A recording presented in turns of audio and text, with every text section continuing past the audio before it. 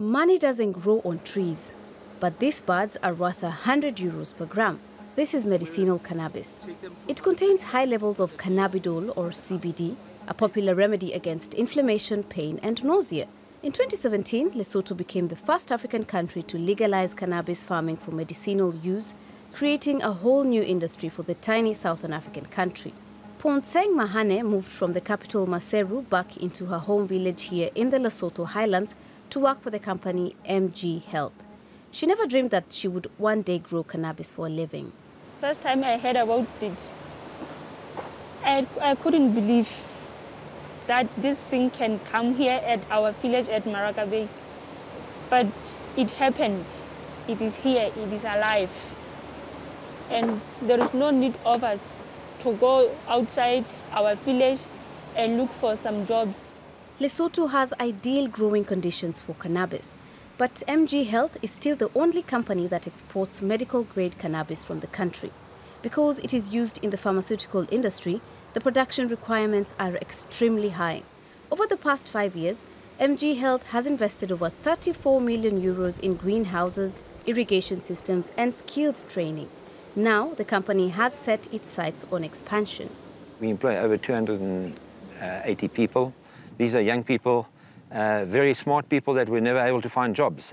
And yeah, today, we're exporting into Poland, Germany, shortly into the UK. But this isn't good news for everyone. With cannabis set to become a major cash crop for big business, smallholder growers around the country are now abandoning the plants they once grew for the black market in South Africa. Tekiso Kamoli is the only cannabis farmer left in his village. Police raids and price competition from Swaziland have made it almost impossible to maintain his crop. For him, things were much better before the legislation kicked in.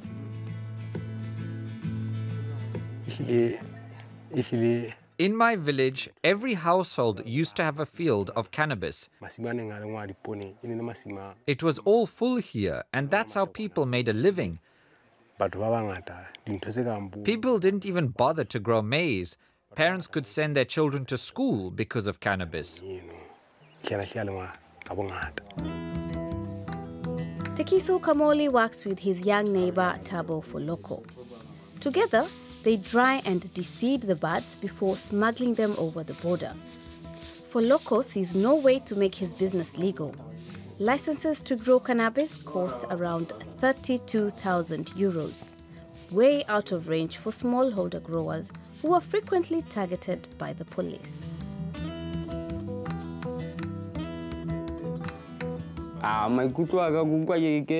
I feel very disappointed. Things didn't work out the way they said they would. We thought we'd be able to grow cannabis legally, but I can't buy a license. It's frustrating. I think there should be some form of support, like a corporation where someone could train us and help us secure a license. Then we all put together funds. That could help us start our business from the ground. After a long day trimming cannabis plants, Mahane is ready to wrap up her shift. 2 years ago, she quit her job in a clothing factory in Maseru, where she sewed jeans for 12 hours a day, 6 days a week. In the greenhouse, the working conditions are much better and she earns twice as much as she used to. Cannabis has quite literally changed her life, just like the patients who will eventually benefit from her work. I believe cannabis has a bright future in Lesotho. When I started working in the greenhouse, they told me, we make drugs for sick people. People need medicine, so they need this cannabis. For generations, cannabis farming was frowned upon or even punished with jail time.